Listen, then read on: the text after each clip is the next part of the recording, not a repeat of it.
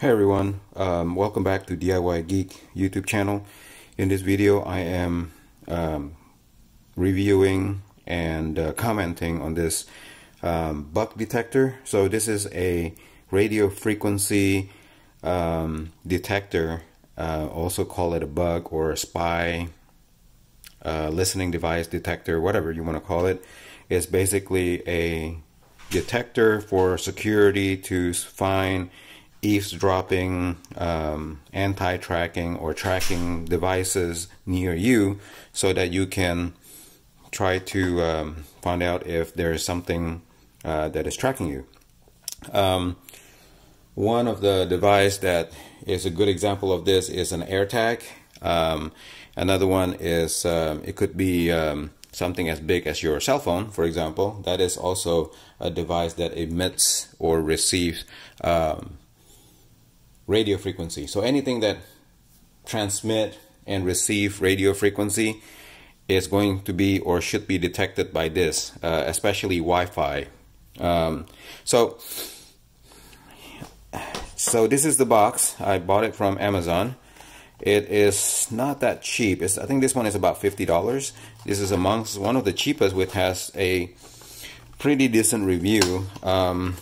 So let me just do a quick unboxing and show you what it comes with.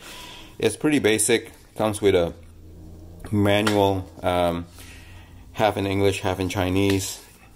Not really useful, other than the fact that it tells me how to turn it on and how to adjust the modes. So, like a lot of Chinese products, it's not very intuitive. You really need to know and how to operate it first. Like for example, this button right here at the bottom is to turn it on and off. I mean, how do you know that the button looks the same, and why this one is not marked as on and off? So those are the kind of stupidity that unfortunately or fortunately that the Chinese manufacturer hasn't caught up with. Good thing is that it uses a USB-C, that's a good choice, because everything is going to USB-C. Let's see what else. Okay, so you long press the power button, it turns it on, and you can switch it to full band by clicking the power button again, or infrared. This is infrared detector. Or you switch it back to Wi-Fi. So there's three modes: Wi-Fi, full band. Okay, so maybe I should Wi-Fi, full band, and infrared. Infrared emits infrared, and try to detect infrared. So the one that I've been using is the full band and the Wi-Fi. And so what it does is just it detects. Well, you got to increase the sensitivity. I use the maximum sensitivity at level 5, and at level 5, well, this is one of the problem. It doesn't, okay, it doesn't detect. Okay, so let's switch it to Wi-Fi, and hopefully it works. There you go. As you can see, it's pretty iffy. I mean, my cell phone is definitely emitting and receiving Wi-Fi signals. So let's browse something just to prove that it is doing something.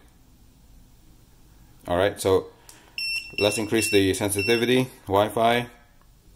Let's refresh the page.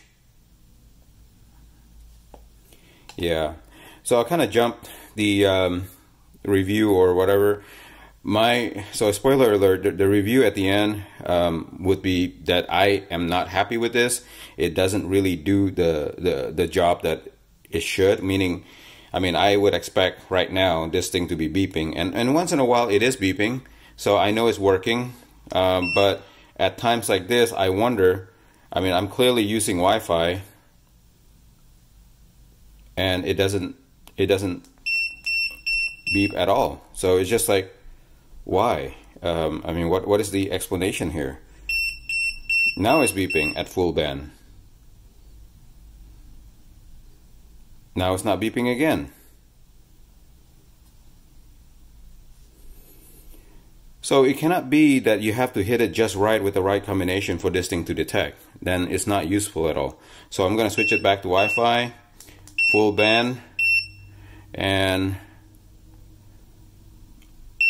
okay, now it's actually doing something again. And you, there you go.